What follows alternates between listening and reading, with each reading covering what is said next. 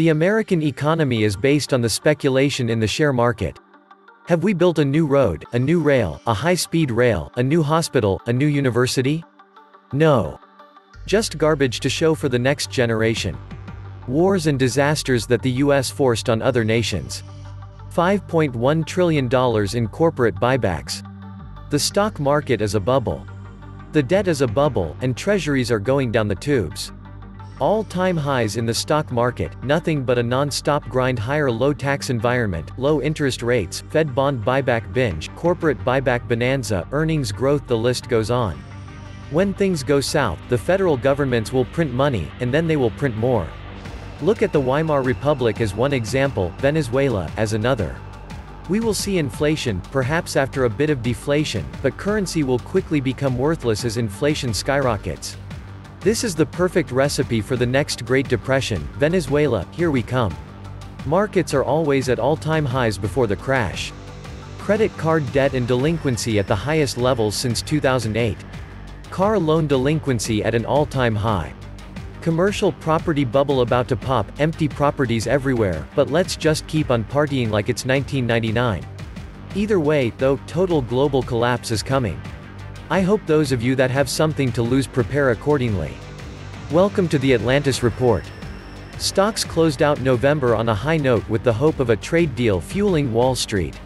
But is this warranted? And are consumers really doing as well as the mainstream would have us believe? Peter Schiff appeared on RT Boom Bust last week to talk about it. He said it's all a house of cards and it's going to come crashing down on American consumers. Peter started out the interview talking about Hong Kong. The territory became a focal point in trade talks between the US and China after President Trump signed the Hong Kong Human Rights and Democracy Act supporting pro-democracy protesters. Peter said US criticism is a bit hypocritical.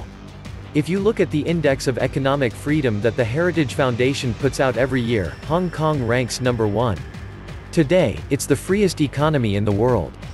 The United States ranks 12th on that list. So, I'm more concerned about the freedom of our own people.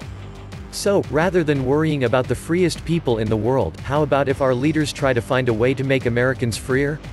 One of the Boom Bust hosts pointed out that President Trump has said he is trying to broker a deal where America does much better than the Chinese. She asked how we can expect to get a deal done when the president doesn't seem to be interested in a fair deal. Peter said pushing for an advantage is just the nature of negotiating. But he said he doesn't really think Trump is trying to get a deal done.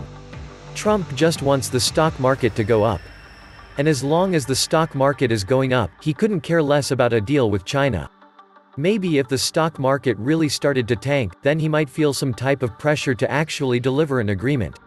But as long as he can make the market go up by talking about the prospects of a deal, then that's all Trump wants. As far as the US stock markets go, Peter said there are a lot of things that should be causing them to go down, but only one thing causing them to go up: the Federal Reserve. For a while, people were worried about rate hikes. Nobody is concerned about rate hikes.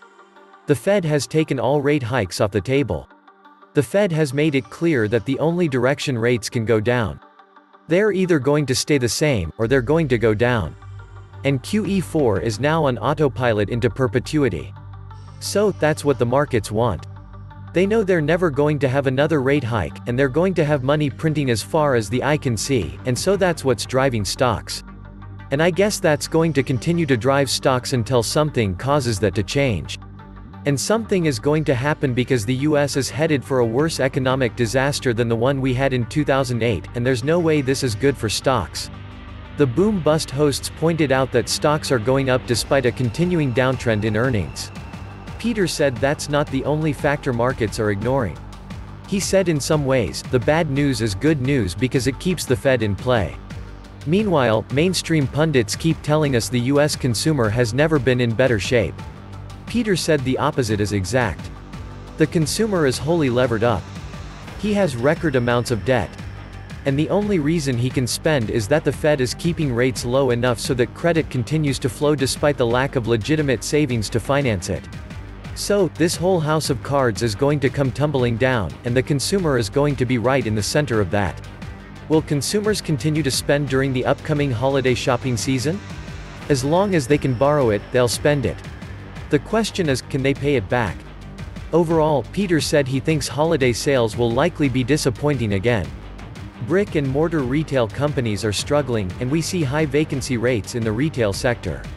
A lot of Americans are doing everything they can to squeeze every penny out of the dollars they're borrowing. So, they're shopping online and looking for the best deal. And I guess that's going to continue. But remember, a lot of the stuff we're buying, and probably almost all of the things we're buying, is imported. We're not making it. It's made in other countries. So, we're buying it on a national credit card as well as an individual credit card. So, whatever we spend just means more significant trade deficits, and that means the US economy is in an even more precarious position following holiday shopping than before. The interview wrapped up with a discussion about the house of cards will tumble down on consumers. Poland repatriating its gold and the continued global central bank gold buying spree. I think the central bankers are in a position to know a monetary crisis is imminent. That doesn't mean it's going to start tomorrow. Of course, it could.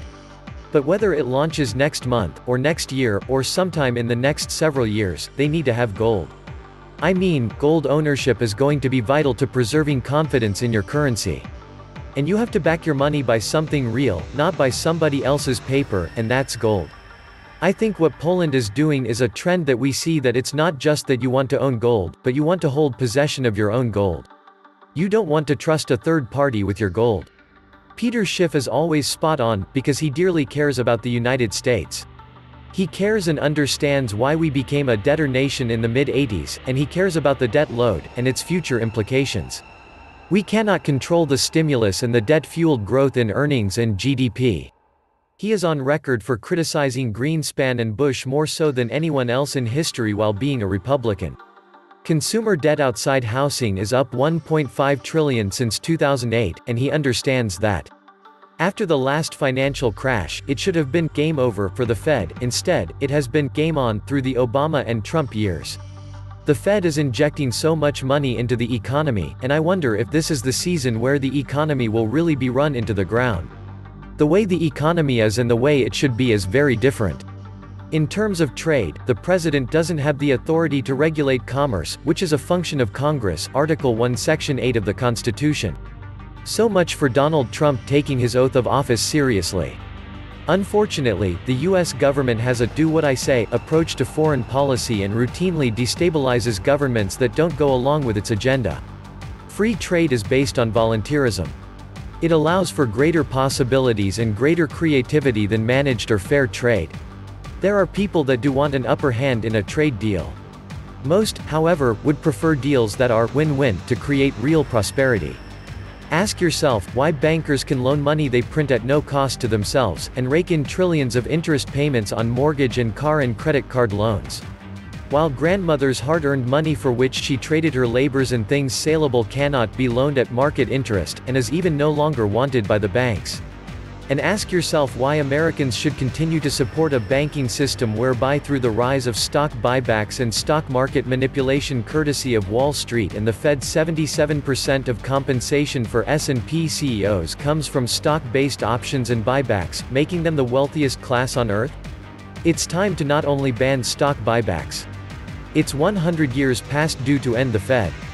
It certainly has ended America as the land of opportunity. While middle-class workers, savers continue to get sodomized. The banks, institutions own 80% of many of these stocks, and the analysts work for them. So they report one-half the earnings as previous quarters, and a dozen analysts upgrade them and tell everyone to buy. We are in an earnings recession. If you're a bank or a day scalper, I guess you're happy. For everyone else, this is a bad deal. Stock buybacks have kept the market solvent. How many Americans have $1,000 and less in the bank? Not many. Ask Gerald Celente. No one has money to spare. Households lie from credit card to credit card. The consumer is stressed to the max. America can't afford another QE, but it is still getting one. That will definitely be its last QE. 2020 will be a scary year of uncertainty, if not a depression. The economy is nothing but a giant fraud. Money is an extension of ownership. Ownership is an extension of theft, numbers everywhere, the false equivalency, the number of the beast. The ruling class in America is ready to pop the bubble. They are ready. The middle class will be flattened in the next economic downturn. QE is just another get-rich-quick scheme for millionaires and billionaires that works perfectly. No late-night infomercials required, just a printing press and a willingness to destroy working-class Americans forever. QE just makes the rich even richer, the working classes more destitute and the lazy poor more comfortable. The plan is easy. Number 1, print money to buy the debts. Number 2, dollar loses the value. Number 3, replace the old dollar with new dollar. Number 4, dollar will not be in the FMI basket. Number 5, the US will become the third world. Number 6, this is all. Number 7, game over. Venezuela, here we come. This was the Atlantis Report. Please like, share, and subscribe. Thank you.